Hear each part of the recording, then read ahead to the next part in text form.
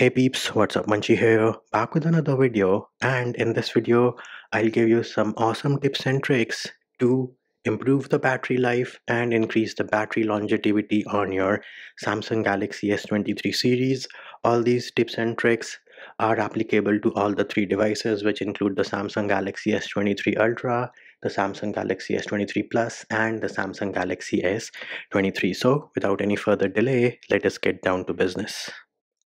The first pro tip to improve the battery life on your Samsung Galaxy S23 series is to disable always on display. So you can go into settings, lock screen, go into always on display, and either you can use tap to show or you can say show as scheduled, so that always on display is not enabled while you are sleeping, or you can say show for new notifications. Using show always is going to drain some battery, and even though you have an AMOLED panel on your Samsung Galaxy S23 series, always on display does use some battery. The next pro tip I have for you to save some battery life on your Samsung Galaxy S23 series is to turn off your Wi-Fi, Bluetooth, NFC and or location whenever you are not using them. So as soon as I step out of my house, I know it's going to scan for Wi-Fi networks if Wi-Fi is enabled, so I disable Wi-Fi. Similarly, not using my wireless headphones,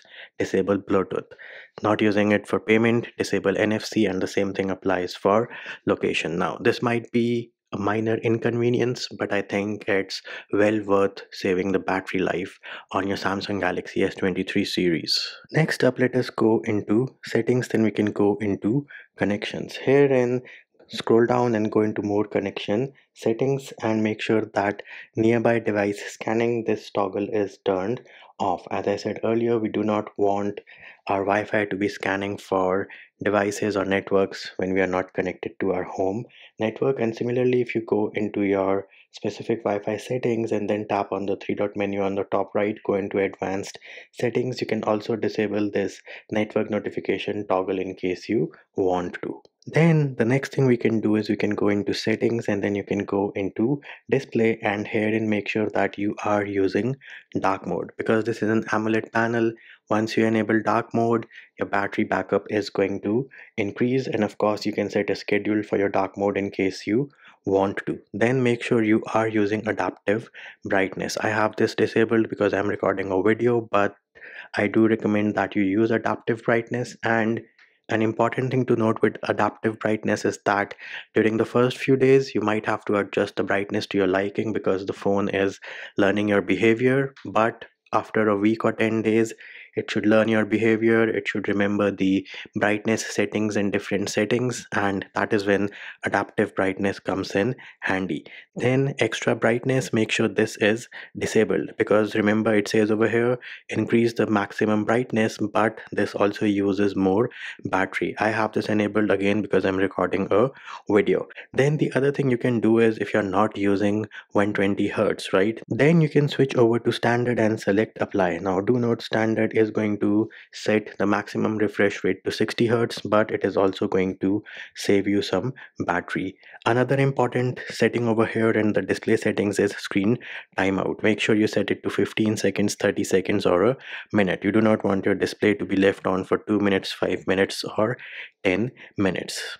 Next thing you can do to save battery is, if you send a lot of messages from your phone, a lot of emails, you use the keyboard a lot, well, in that case you can go into settings, sound and vibration, system sound, and you can disable the sound for touch interactions and dialing keypad. Similarly, if you scroll down over here, you have system vibration, and you can also disable the system vibration for touch interactions and dialing keypad, thereby saving you some more battery on your Samsung Galaxy S23 series. Another pro tip to save some battery on the Samsung Galaxy S23 series is to change the performance profile if you're not using your device for gaming. If you're using it for like watching YouTube videos, Instagram, your social medias, then go into settings, battery and device care, tap on the battery, scroll down, go into more battery settings, and then go into performance profile. Right now it is set as standard. If you set it to light, then this is going to prioritize battery life and cooling efficiency over processing speed. Now for your social media, YouTube videos, you do not need the highest top-end processing speed. So setting the performance profile to light is definitely going to improve the battery performance and the battery life on your Samsung Galaxy S23 series. Then we can talk about video brightness. So if you go into settings, advanced features, scroll down, video brightness, right now it is set as normal. Now this is the best option which you can set. However, if you want bright videos and you have enabled your bright videos or your bright display, remember that the more bright the display, the more battery it is going to drain. So if you specifically need your display to be bright for certain applications, you can control that on a per app basis using the toggles over here, but normal works absolutely fine and is the best for saving some battery on the Samsung Galaxy S23 series. Next up is the toggle for auto optimization. So from time to time, your Android device gets slow and you have to reboot it because something in the background is hogging up all the resources. However, Samsung has a feature which will do all of this on its own. So if you go into settings, then you go into battery and device care, go into auto optimization, enable this toggle of restart when needed. So as it says, restart your phone automatically to keep it in the best condition. Automatic restarts will only happen when you're not using your phone. So this is a nifty feature to increase the battery life on your Samsung Galaxy S23 series. The next setting we are going to enable is going to put unused apps to sleep. So if you have a bunch of applications on your Samsung Galaxy S23 series and you forget to uninstall them, they are running in the background, draining battery, well, go into settings, go into battery and device care, tap on battery, go into background usage limits and make sure that this toggle of put unused apps to sleep is enabled. Next up, if you follow tech, you know that 5G does result in draining battery and the data speeds are not really worth it. So another pro tip to save some battery would be to disable 5G. How do you do that? You go into settings, then you go into connections. Herein you go into mobile networks and say network mode. It is set to 5G LTE 3G slash 2G. Choose the second option over here, which is LTE slash 3G slash 2G, and check your data speeds. If they are comparable, almost the same, then I think it is better to use 4G LTE as compared to 5G. Next up, hidden in developer options is a toggle which says keep mobile data always active even if you're connected to the Wi-Fi, which in my humble opinion is not worth it. So first of all, we need to enable developer options. You will go into settings, then you will go into about phone. Once you're in about phone, you will go into software information and herein tap on the build number a few times. And when you get this screen of your pen, you do need to enter it. If you do not have a pen setup, then you will be enabling developer options right away. And there it is. We have a toast notification that developer options are now enabled. Now, where do you find developer options? You need to go into settings, scroll all the way down.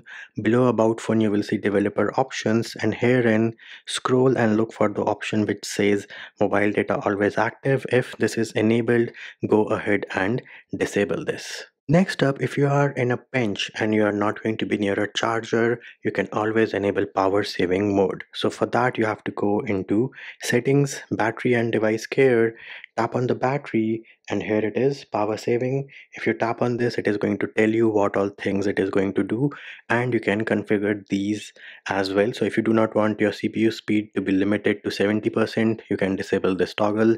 Similarly, if you do not want your brightness to be decreased by 10%, you can disable this toggle, but here is the master toggle to enable power saving. And you should also have a quick setting tile to enable or disable power saving. If you do not have it enabled, go ahead and add it to your active quick setting tiles. Next up, while we're talking about power saving, you can actually create a routine wherein this feature can be automated. So you go into settings, then you go into modes and routines. Make sure you are in the routines option on the bottom. Tap on this plus sign. Herein, if is the condition, so add the trigger, and herein we can search for battery level. So scroll down and look for the battery level option, and let us say below, and choose whatever number you are comfortable with. In my case, let us say we can choose if battery level is below 25%, and we say done. Then what do you need to do? So tap on the plus sign below then, and it automatically pulled up power saving. So select this and say on and select done and tap on save, and you can give it whatever name you want to. Select done, and there it is. We have successfully added a routine for battery level, and as soon as battery level falls below 25%, then power saving is going to be enabled. Now another routine which I recommend you create is to increase the battery longevity of your Samsung Galaxy S23 series. So we will go back into settings, modes and routines. Make sure you are in routines, tap on the plus sign. In the if trigger we are going to add, and we are going to say time period. Choose the time for the night. So let us say it starts at 8 p.m. and ends at 7 a.m. And we are going to say done over here, and you can also select the days. So we say all the days, all of them are highlighted and circled. We select done, and what do you want to do then? So you tap on plus, and here then you can search for fast. You will get fast charging, and we say off, and we select done. Then you select save and say done one more time. So whenever your time period kicks in and you are sleeping, putting your phone on charging, let it charge normally. You do not want it to charge fast, because fast charging does decrease the battery longevity of the battery itself. So this is another awesome routine which you can create. And while we're talking about increasing the battery longevity, another option which you can enable can be found in settings, and going to battery and device care, tap on the battery, scroll down, more battery settings, enable this toggle of protect battery. So herein the maximum charge your battery will get is 85%, because if you do not already know about it, please read about the 2080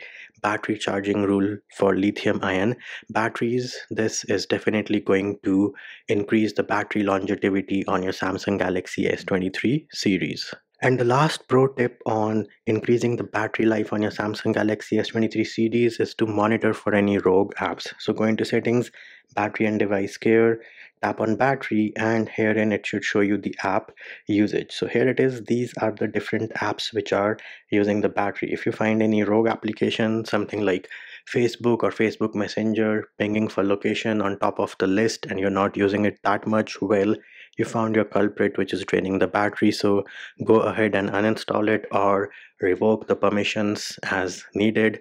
And all these tips and tricks which I just told you should definitely help increase the battery life and the battery longevity on your Samsung Galaxy S23 series. If you do have any tips and tricks which I missed, make sure to mention them in the comments on this video.